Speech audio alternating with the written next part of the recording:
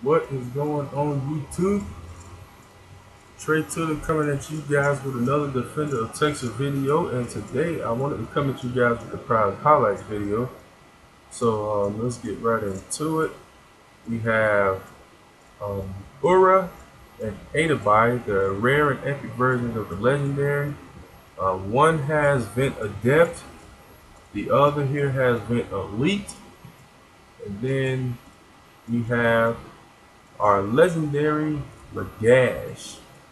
Um, he's a water champ, very high HP, pretty nice defense. He's pretty much a tank with some pretty nice attack as well.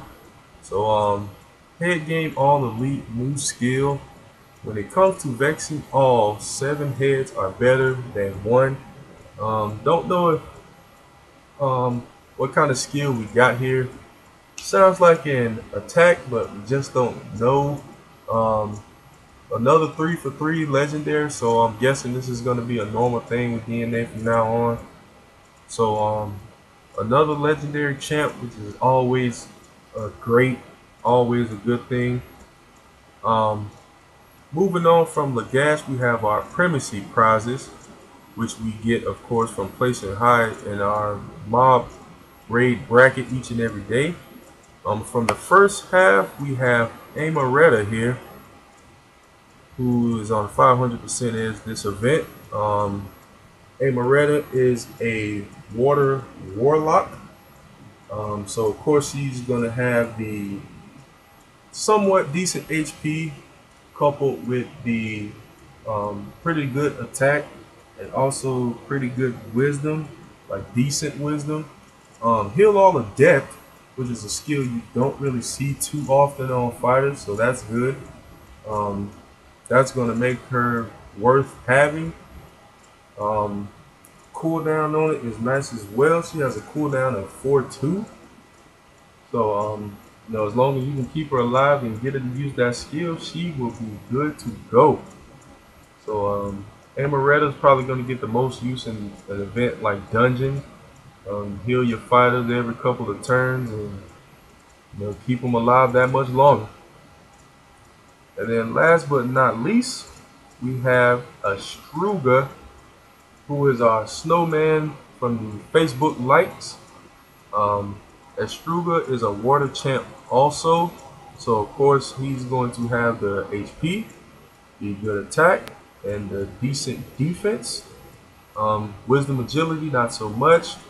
Brand new skill, Snow Dome Adept. Shake things up for every foe with a blast of Winter Wonder. So this guy's completely new and in a class of his own right now. But he is a water champ that hits everyone, which is a good thing.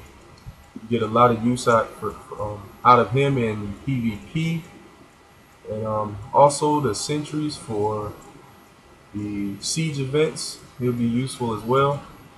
Don't know his cooldown yet because he's going to be the primacy prize for the second half of the mob raid event we're currently in. So the cooldown is going to be everything with this guy. So keep your eyes on his cooldown. Of course, the lower it is, the more useful he is.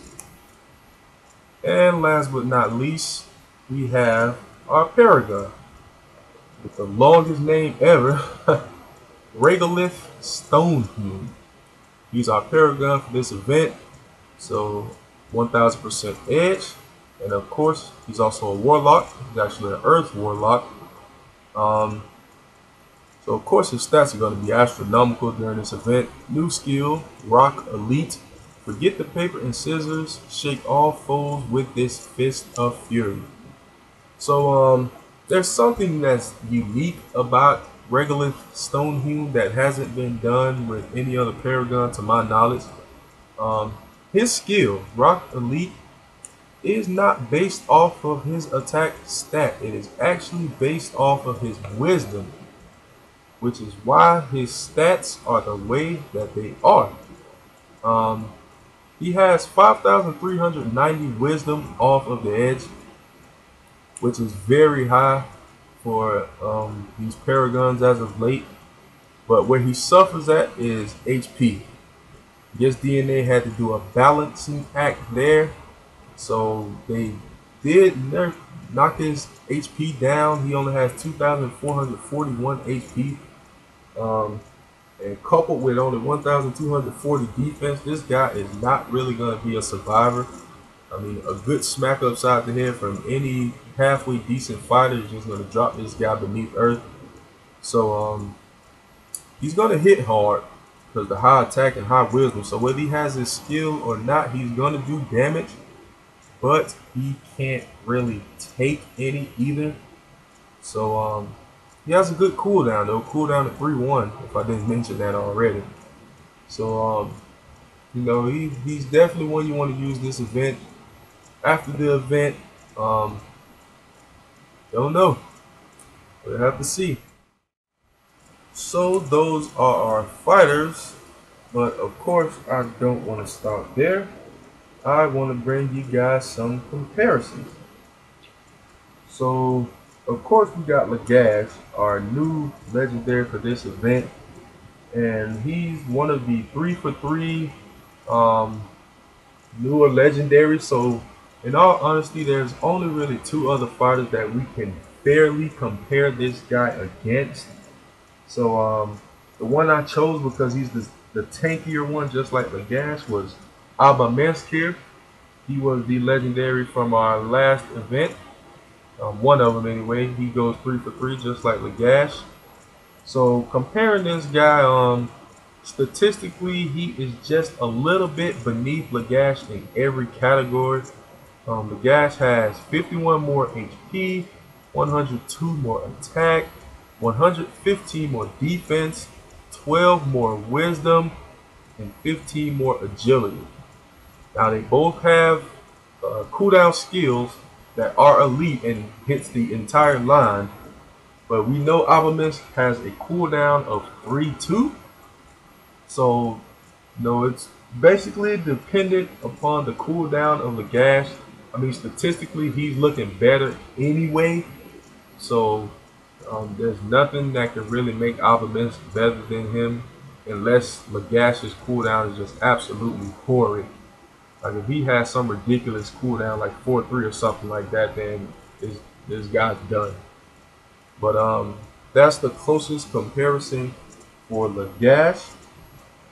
Now for our next comparison, we gotta compare Amaretta, and Amaretta's comparison is pretty much just the same as her recolor. So here we have Sarsanaya, the recolor, Amaretta, the alternate look. They are very, very similar in stats, but Sarsanaya is the better fighter by a little, just a smidge. Sarsanaya has 133 more HP, 185 more attack, 40 more defense, 118 more wisdom, and 54 more agility. Other than that, these two are completely alike. They both have Heal All Adept with a 4-2 cooldown, but Sarsanaya has the edge because he got the stats, got the better statistics. So if you have Sarsanaya already, you probably can either couple Sarsanaya with Amaretta, or you'll probably be looking to get rid of him because you already have the better fighter. The next fighter we would usually compare would be the Snowman Astruga, but as I mentioned before, this guy's pretty much in a class of his own, so there's really no one I can compare him to. So we're going to leave him alone for now, and maybe later on down the line we could get a better comparison for that guy. But for our comparison for our Paragon regular Stonehewn, we can compare him to our Paragon from the last event, Mr. Blasterian. So, quite a difference here. Regular Stonehewn is our Paragon for this event. He has much less HP than Blasterian. They have really close attack, a difference of about 120 or so. Really close defense, only about a 25 or so difference there. A great gap between the two in wisdom. As I mentioned before, Regulus Stonehume's cooldown skill goes off of his wisdom. So his wisdom is 5390 compared to Blasterian's 3553.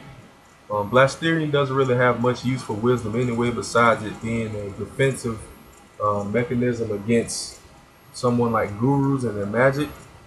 And they both also have similar defense, a difference of only about 35 or so. Both elite skills, both have a cooldown of 3-1. It's just the differences being because regular Stonehume's skill goes off of wisdom. He has much higher wisdom, but DNA balanced him out with throwing him some much lower HP. He has about 1500 less HP than Blasterian, so that was the closest fighter I could compare regular Stonehume to. Was our last paragon. So there you have it, guys, our prize highlights for the Crystal Clash Mob Boss event. Thank you guys for watching. Please stay tuned for more dot videos coming soon. Like, favorite, subscribe, comment, share, everything else, and I will be coming back at you guys with more dot videos soon. So thanks for watching once again. Trey Tutter signing off.